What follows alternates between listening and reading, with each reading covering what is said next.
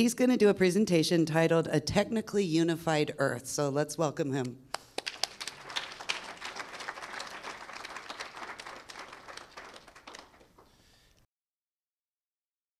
Hi, everyone. Someone always has to overdress for these occasions, so I thought it would be me today. A technically unified Earth. This is what I wanted to speak about today, and what that means. The progression of our technical understandings is observable when we look back at our evolution as a species. Yet, when looking at our current world, it does not surprise me to read about a general fear of technical advancement with problems such as job loss due to automation, hacking of your private data, or the use of technology for warfare.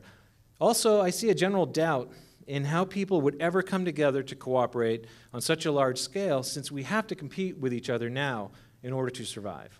Yet when we speak of the economic model put forth in the Zeitgeist movement, we are talking about a global system based on the physical referent of natural systems rather than assumptions of human behavior. This new social structure does involve a global connectedness, also expressed as unified. So let's take a look at how this typically is written about in our popular media. And I found a perfect article in my favorite newspaper, the ZDay News. Technical advancement, progress or doom. A common theme I see in our mainstream media is that the editorials are framed within the context of technical advancement and a profit-driven culture. That's the assumed framework. And many of the articles and books I've seen make no distinction around technical innovation from a different framework outside of the monetary system when it comes to the application of technology. Our politics, our media, our online debates focus on short-term situations, mostly from a polarizing political or economic perspective, neglecting the larger social environmental context in which problems unfold.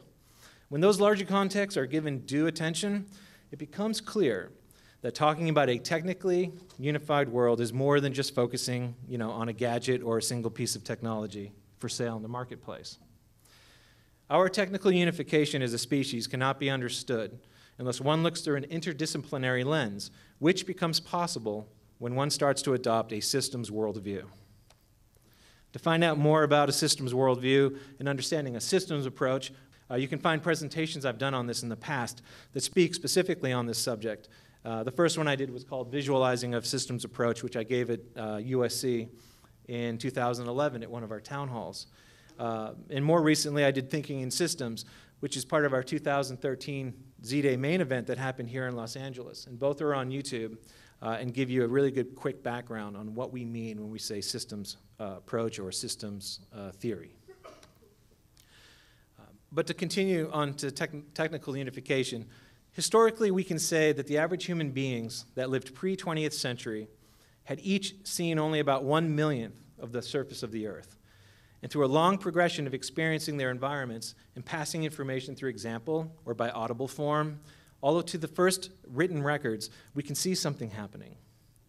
The technical unification of humanity is an observed phenomenon, where we can see the serial nature of knowledge as it builds upon itself. There was a day when traversing the oceans was commonly deemed not possible, since we did not have the tools to reconcile beyond the immediate horizon.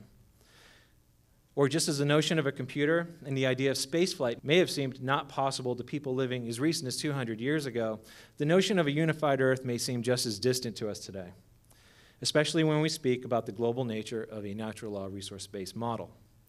The reality is that this unification is a trend already taking place, and it has connected more of the world through the industrial revolutions of recent history, which happened out of the advent of scientific inquiry and the discovery of massive energy resources that were harnessable via the application of those scientifically derived understandings. As you can see from this incomplete montage, there's an accelerated trend in the human knowledge base.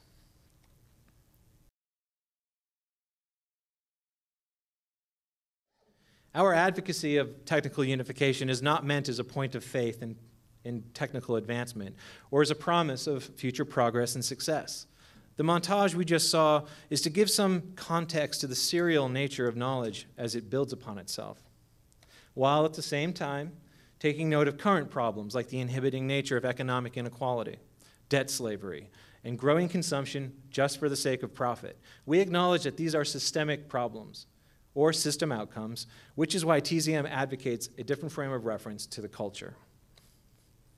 Now, that said, our current philosophies continue to operate on the assumption of resource scarcity, a premise still embedded in the Malthusian undertones of our politics and media. The assumption that there is not enough to go around is presented to us from youth. And in the face of past scarcity and current economic inequality, I can see why it makes sense to promote Malthus's assumption about running out of resources. But this is an argument fixed at a certain point in time when production capacity was insufficient for the population, and bases itself on a purely economic standpoint without factoring in scientific advancement or being able to do more with less. While looking for an image to show how we could address hunger and poverty, I came across a comment on a farming website that was in response to the not enough to go around premise of a main article. The comment said, "To solve the hunger problem, we must look especially at our social organization and economic inequality issues and resolve them." I thought this was well stated and shows that there are people out there who are starting to change their worldviews. And it also came as a nice surprise considering the behavior I usually see on internet comment threads. And to conclude this point, taken right from the FAO, the UN's Organization for Food and Agriculture, they state right in the middle of a very grim article on feeding the world that worldwide, enough food is produced to feed everyone. Yet this food and the technology to produce it do not always reach those in need. Now that's as much acknowledgement as you will find about our value system disorder from world organizations, and is why a new economic framework, a new frame of reference is needed. Such a large transition may be possible if we understand some immediate transitions that are taking place right now. The technologies that are part of everyday life were scaled out during the first and second industrial revolutions. These eras involved a common energy base with supporting communication and transport mediums under various political and monetary ideals depending on which nation you look at, with capitalism and fractional reserve banking becoming the principal method of organizing industry under quasi-democratic political systems. For Europe and the US in the 19th century, coal was the energy base, driving the steam-powered engine. The printing press and the telegraph became the communication mediums for managing a coal-powered rail and factory infrastructure. In the 20th century, the telephone and later radio and television became the communication mediums for managing a geographically dispersed oil and auto transport infrastructure, along with suburban development and emerging mass consumer society.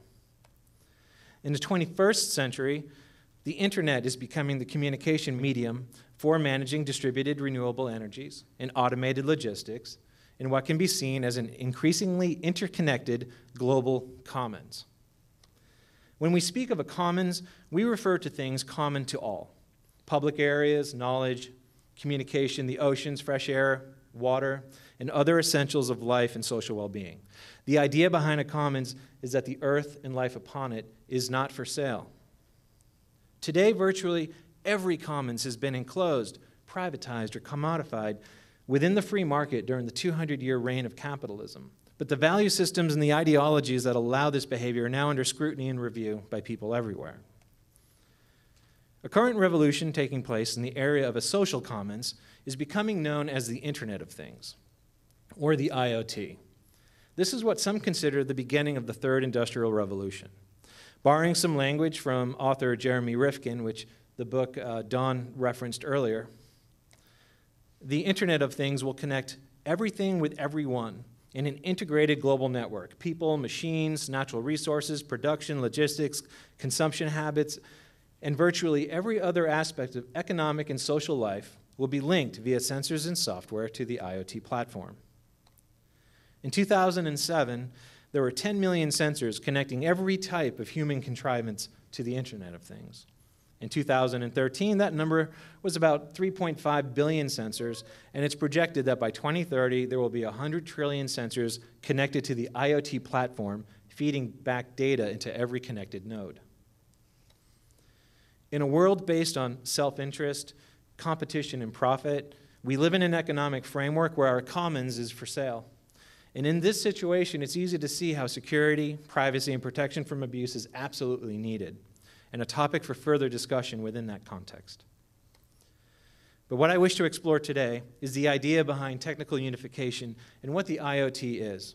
As a new phenomena, based on laterally scaled, collaborative structures where people interact, contribute, share, learn, and produce their own goods and services at a near zero marginal cost. The marginal cost is the cost to produce every good after the fixed cost of the initial production is met. There is a fixed cost in writing and publishing the first copy of a book, but the duplication of that book in the IoT platform is nearly free. Therefore, the marginal cost of all subsequent production is noted to be near zero. The near zero marginal cost phenomena has already transformed the industry of information goods as millions of people produce and share their own music, videos, news, and knowledge for free in a collaborative commons via the internet. And today we can see zero marginal cost moving from the virtual world to the physical world.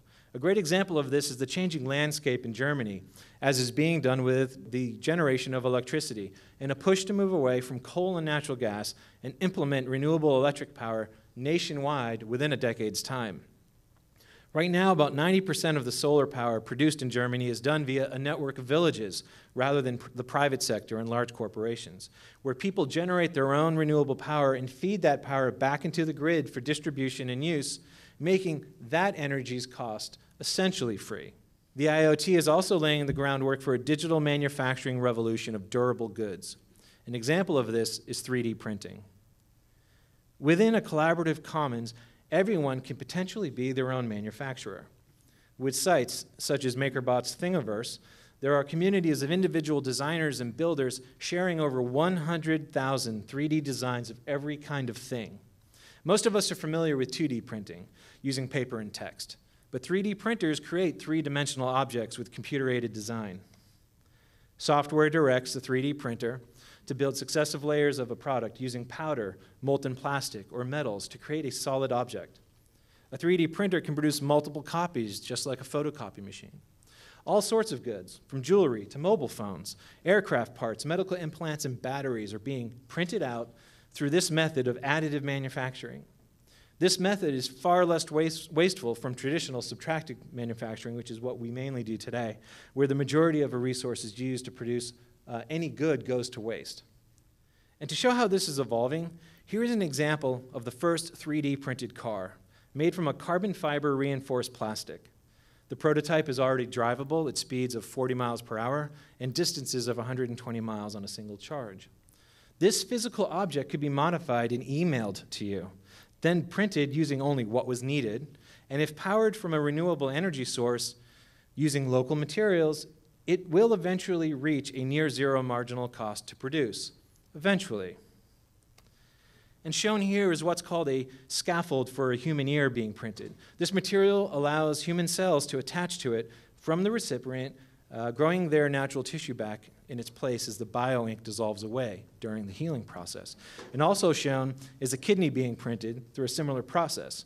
Physical and organic objects being created through digitized means. This evolution is happening right now and will change the social landscape in a similar way the sharing of information goods has already done. It's a short-sighted view to think the solutions we need will come from tapping the intelligence of payrolled employees. And the limitations of traditional monetary economics are showing their adverse effects through environmental damage, through crime rates, and unemployment and debt levels. Sustainability is not part of the current system's design. What we're looking at now is a transition to a laterally scaled global network of people collaborating in a global commons. Mass collaboration is something that is particularly possible today because of the internet. It is technology that really enables the creation and application of these ideas at scales we previously could not reach. There are also many good examples of mass collaboration today. Sharing of designs, 3D printing, open source projects, massive open online courses, and more. It opens up some possibilities for creating a technically unified operating platform that accounts for the planet, our environment, and our human need and well-being. And a perspective I wish to pass on to you today is to consider how we are already unified as a world population. This is not a complete list, but just some things to consider. Communications, economics, mobility, and life ground needs. We are already unified in these areas. Being able to travel and communicate around the globe. This video will be accessible to anybody with a handheld device and an internet connection. But I wish to place emphasis on one of these areas in particular. We couldn't ask for a better example of being unified than a natural world. We already exist inside a unified Earth system, namely the biosphere, the approximate 40 miles from the outer atmosphere down to the ocean depth. This is our spaceship Earth, which contains the synergistic natural systems which bond us all together. Within this layer is all life capacity. If we are able to understand the systems that make up our spaceship Earth as the interplay of interrelated technical processes, then the transition of humanity to a technical unity can be seen as mirroring this already existing structure. With all this technical potential, there is still a road to be traveled. We share more similarities than differences in the natural world. There are strong ideological differences in our political ideals, religious beliefs, and personal views. The psychological barriers we have yet to bridge may not be easy, but that in no way changes where we need to go, which makes TZM and our activism all the more necessary for updating the social landscape and laying the value system groundwork for such a unified world. This concludes my talk today. I appreciate your listening, and thank you for your time. And there'll be a Q&A later if you have questions.